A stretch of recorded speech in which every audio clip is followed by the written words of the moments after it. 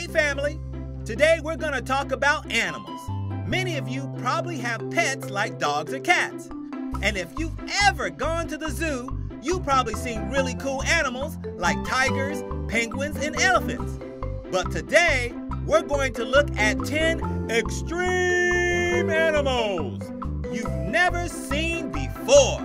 Word.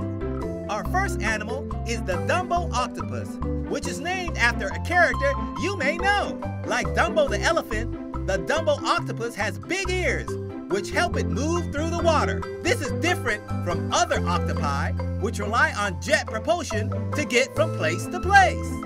Our next animal is the Maine wolf, and it lives in South America.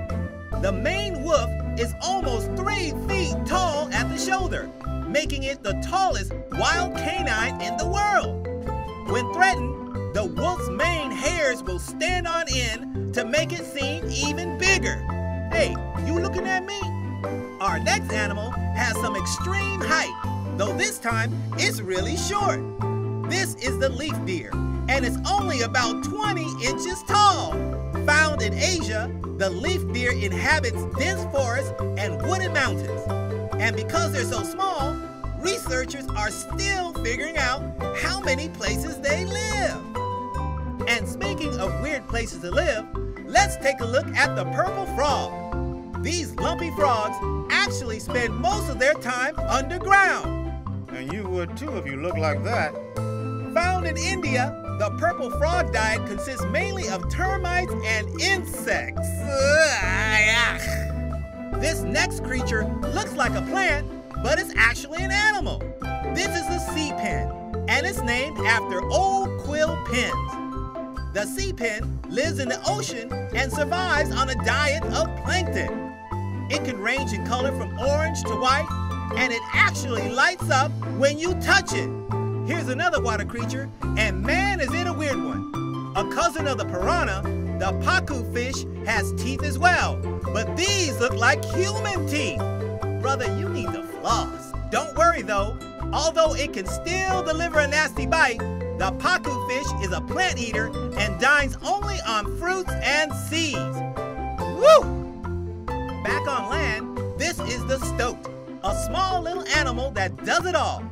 The stoat is active day and night and can live in forests, fields, and along the coast. It eats everything from lizards to fish to rabbits and can travel up to 20 miles per hour to catch its prey.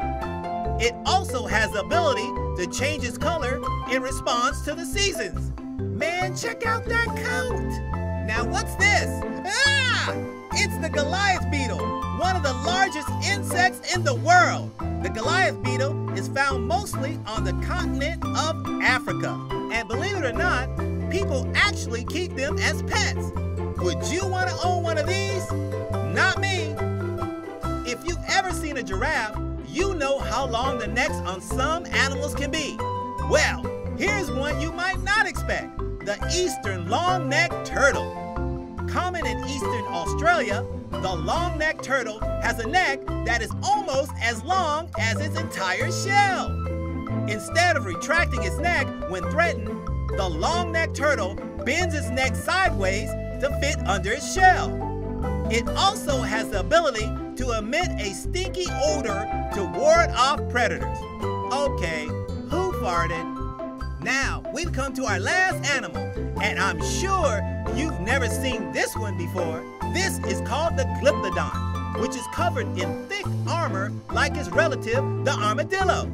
Glyptodonts were super big and can grow up to 10 feet long. Unfortunately, they all went extinct a long time ago, so you only see these in museums.